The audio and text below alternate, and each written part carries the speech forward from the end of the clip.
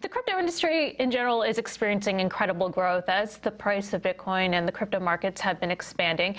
Our first guest is witnessing that growth firsthand as the head of a publicly listed crypto broker and trading platform. If you bought Voyager stock 1 year ago today, it was worth about 14 cents. Today, it is worth about $20. Joining us now is Voyager co-founder and CEO Steve Erlich. Welcome, Steve. Thank you for having me.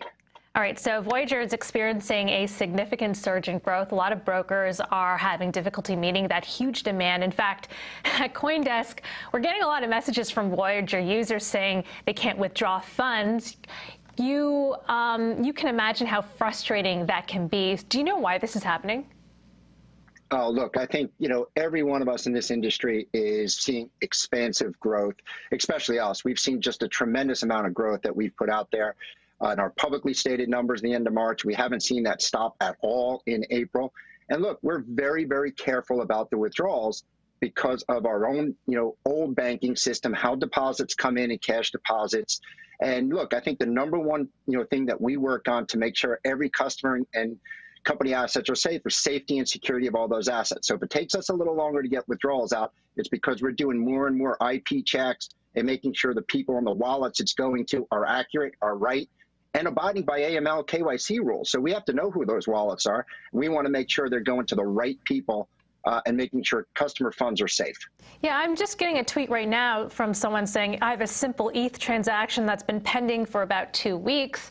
I also saw that you sent a message to Voyagers, people on your platform, updating them on deposits sent to your payments processor on April 9th, hoping they would clear by April 19th. That's a long time to wait. Why is it so challenging?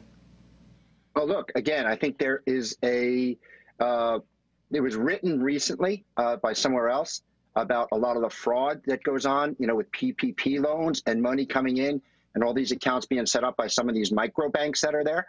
So we're making sure that customer funds are safe. That's the number one thing. So every account is different. Whatever tweet you're reading, you never know what the specifics are behind it until you actually see. Maybe that person sent us money and the deposit failed and he hasn't yet paid for that crypto. We don't know until we have to dig in and manually look at all these things and use more technology to make sure everything is appropriate and we're not looking at someone trying to scam, because we see a lot of that on Twitter too. There's a lot of scams on Twitter.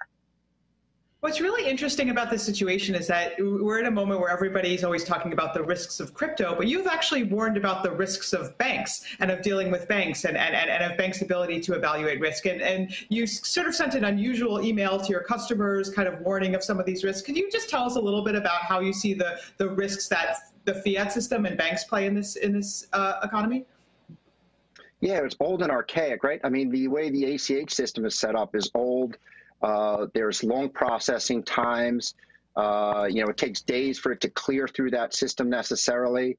And then all the micro banks that really aren't banks that sit on top of the real banking infrastructure accept accounts with less than what I would say great KYC. And so we've got to vet through all that to make sure. So yeah, the old system isn't great, which is why we exist in crypto today. And there'll be speed bumps along the way as we convert from the old banking system to the new system, which is crypto.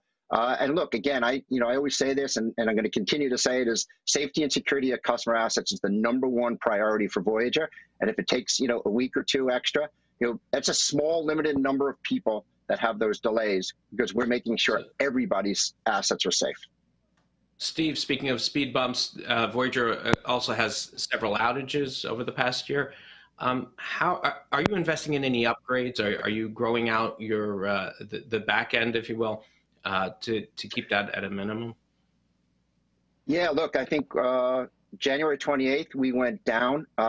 We got, as I like to explain it, we were doing 100 new accounts a minute, which was unheard of in the industry. Everyone, and I've been in the capital markets and online brokerage industry now for 22 years.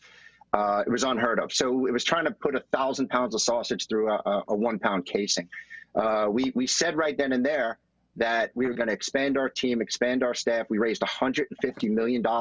We've gone from 25 employees to 100 employees, and that's mainly in service and in technology. And we said it was going to take us at least 120 days to continue to expand so we can, keep that massive growth. We have well over millions of users on the platform now. So we've seen this growth. We're keeping up with it. We're adding more people. We're adding more technology. It's kind of growing pain, a little bit of growing pains, but we're getting there, and we're spending a lot of time and money on it, as we see still massive growth in the month of April. Speaking of growth, go ahead, Lawrence. Yeah, you bought a French company, LGO, to get into the European markets, to get some of their approvals and their licensing this past year. How is Europe for your business in general? What % now of your transactions and of your revenue comes from Europe?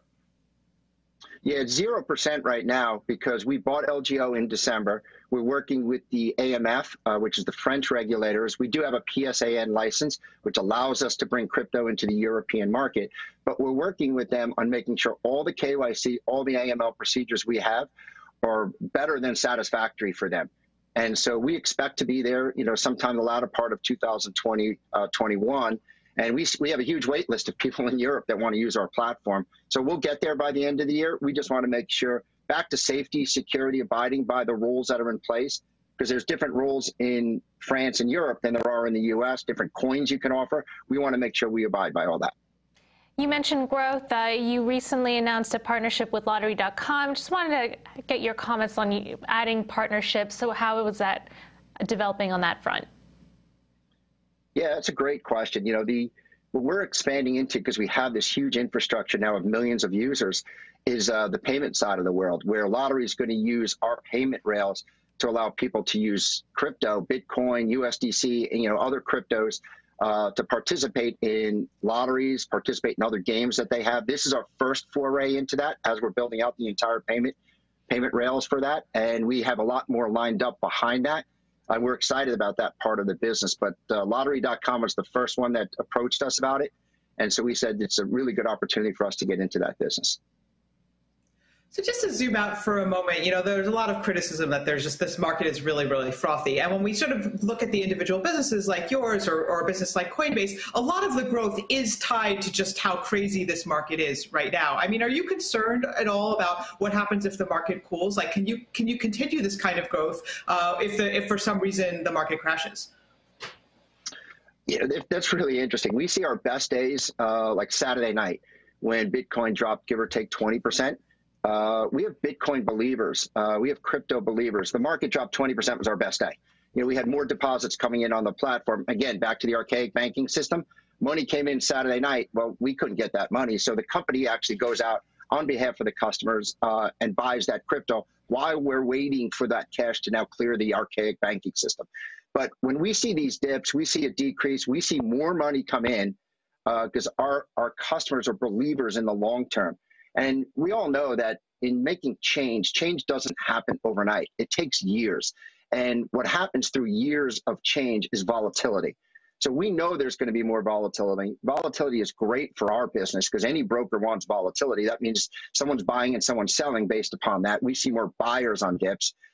But we just know this is going to be years of volatility as we get to changing the system. You brought up the make or die with the mortgages on all these. We're changing the financial system, and that's going to take years to happen and lots of volatility. All right, Steve, thanks for joining us this morning, and great to see that growth. Thank you very much for having me.